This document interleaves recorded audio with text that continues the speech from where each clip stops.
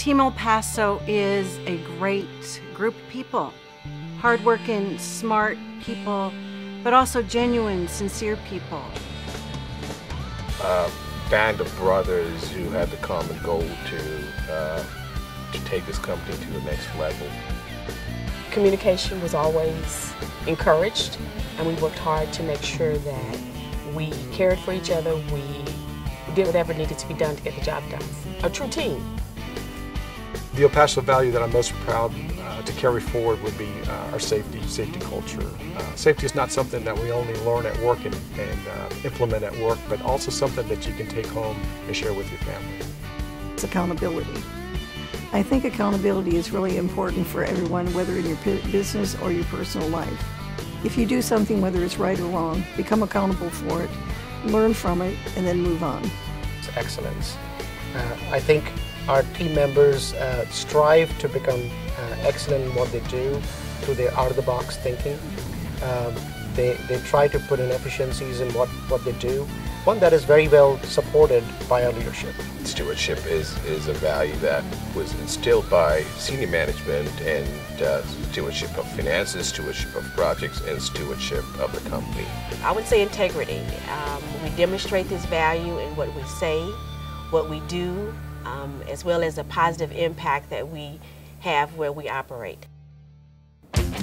For me, El Paso has been the place to work because it's been a place that I can come to work every day, work hard, been able to get recognized for your contribution at work, but it also has placed importance on family, and being able to balance those two has been very important.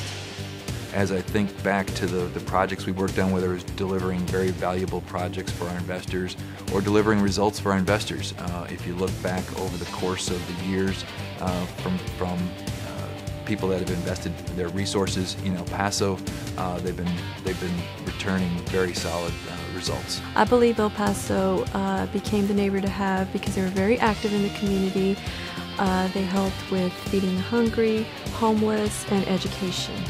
What I'll carry forward from here is a program for volunteering aspect. So for technical people like me, I can do something totally different than dealing with human, and it will be serving not only the business but serving people around him.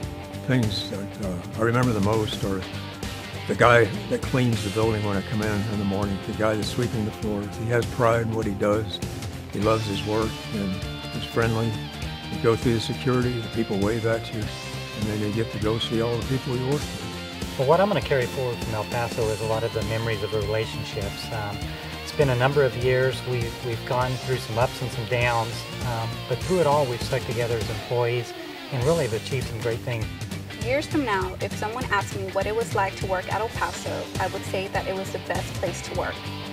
It was a company that really cared about its employees. You know, we had a very value-based, family-oriented organization, group of people who liked what they were doing, in all different business segments that they were in, and it was a fun place to be at. El Paso's legacy to me is going to be that El Paso cared for its neighbors, it cared for its community, and it cared for its employees. The company that had great assets and great people that became one of the largest energy companies in the world.